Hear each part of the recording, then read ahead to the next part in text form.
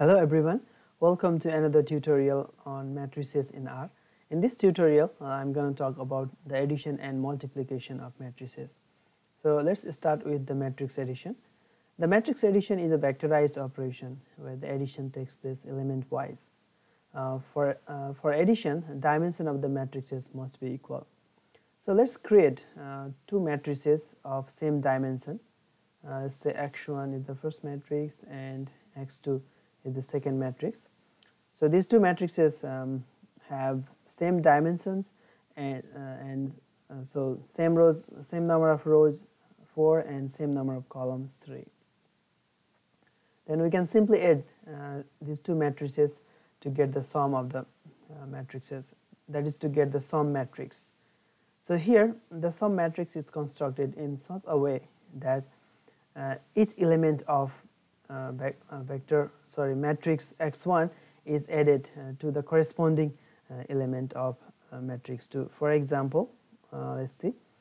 So this first element which of the sum matrix, which is at the row 1 and column 1 position, is created by adding this element 15, which is in the first row and first column element of matrix x1, with another element 1, which is also in the first row and first column of the matrix x2. So these numbers are added and 16 is created, and it is same for all other elements in this sum matrix n.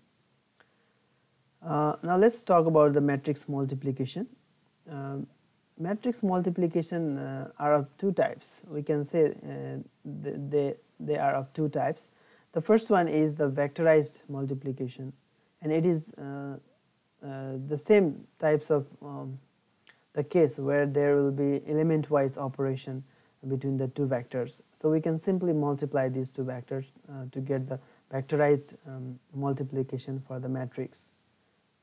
So this matrix, which is the vectorized product of matrix x1 and x2, is formed from multiplying the corresponding element of x1 and x2 matrices.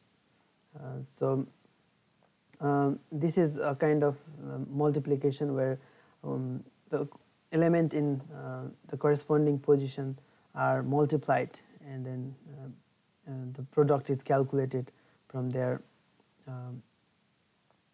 multiplication. But normally in matrix, this is not the kind of multiplication we see. There is another kind of multiplication in matrices, and for this kind of matrix multiplication, the number of columns of the first matrix should be equal to the number of rows of the second matrix. So let's create two matrices which satisfies that condition. So matrix y1 with 3 rows and matrix y2 with 2 rows. So if you see this matrix, the matrix 1 has 3 rows and 2 columns, and matrix y2 has 2 rows and 3 columns. So the number of columns of matrix y1 is equal to the number of rows for the matrix y2. So the matrix multiplication is possible in this case, and we use this sign exclusively for matrix multiplication purpose. So let's multiply these two matrix y1 and y2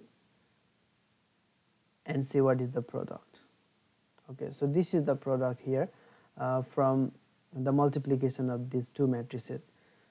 So this product matrix have elements which are actually multiplied a little bit in a different way than the vectorized multiplication. So this first element of product matrix 63 is made by multiplying this first row and first column element of y1 with first row and first column of matrix y2 plus the first row and first column first row and second column element of matrix y1 with the second row and first column element of matrix 2.